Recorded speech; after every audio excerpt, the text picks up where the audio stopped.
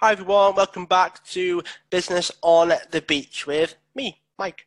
And this is all about productive versus busy. How many times have you heard this? Being productive versus busy. But this is a shorter episode. This is going to be a very, very short one because I'm going to break it down for you. I'm not going to give you any fluff at all on this episode because the biggest difference between being productive and being busy is direction. That is the key thing. Do you have a direction? If you do, then the actions that you do to move you towards that, in that direction, towards that ending, towards that goal, the amount of steps that you take every day, every hour, every week to move in that direction towards that goal, towards that thing that you really want, that is how you measure how productive you are. Now, busy is also a good thing to a certain extent. Again, it's about how long do you spend being busy versus productive, because not every step that you're going to take is going to be directly towards where you want to go. You might have to move sideways.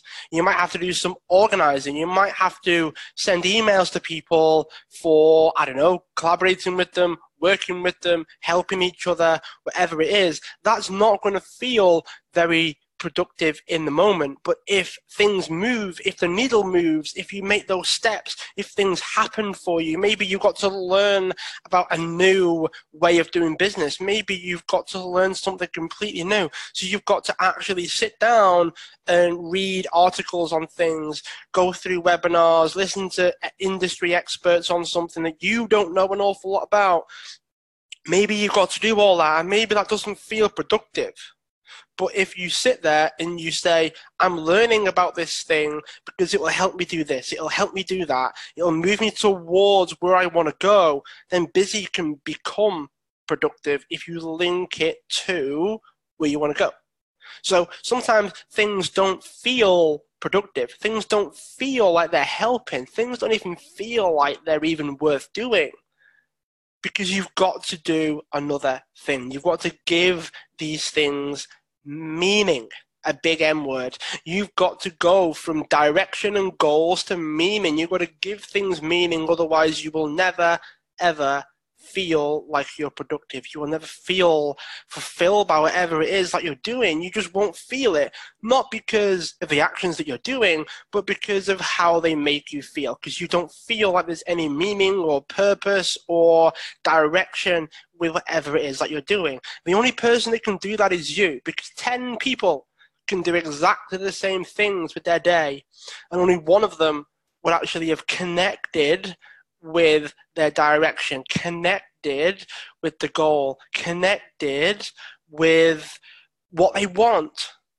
And that will be the person that will feel like they're productive. That will be the person that will feel like they're moving in the right direction as opposed to not moving or moving in the wrong direction. So you need to have a direction. You need to have purpose. You need to have meaning behind whatever it is that you're doing, which brings about, you need to know why. So the why, right, is a popular thing. It's been around for a long, long time. There have been books written about the why. People have built their entire careers, their entire professions around this one word. But I'm going to tell you that you don't need a massive why for the little things. You need a little reason for the little things. So why am I sending the email? Why am I doing the video? Why am I talking to this person? Why am I learning about this thing?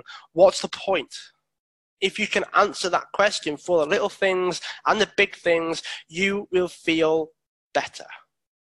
As we get older, as we go from, say, teenager to adults and then older adults, you will find the desire to know why, the desire to know the meaning behind something, the desire to know why we're doing whatever it is that we're doing becomes stronger, because our brain processes the information and then we feel okay about doing it. We need to connect the dots as we age, as we get older and more mature.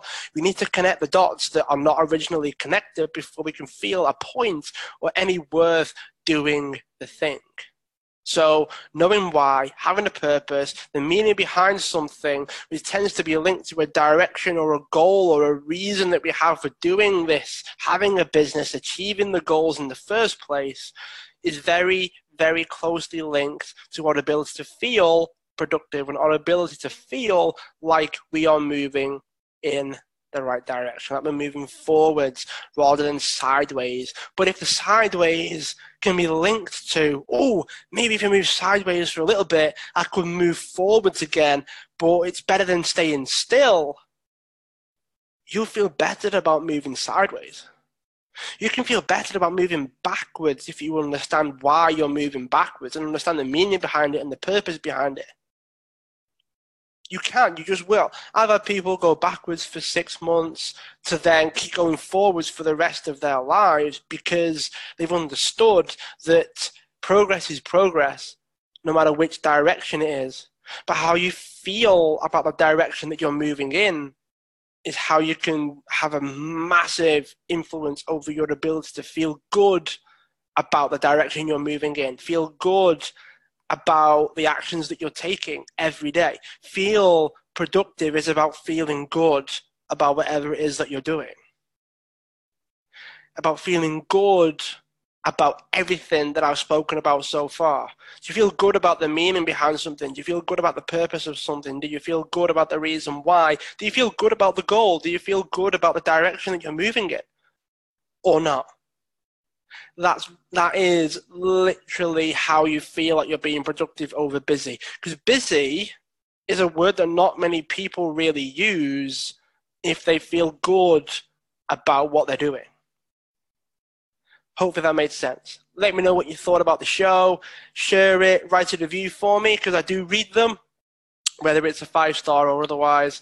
Hopefully you've enjoyed these ones. If you have any topics you want me to cover, then let me know. More than happy to do that. Lots of stuff going on with the podcast. Very, very, very grateful to have you here. Share it out. Tell people that you think will also benefit from these episodes.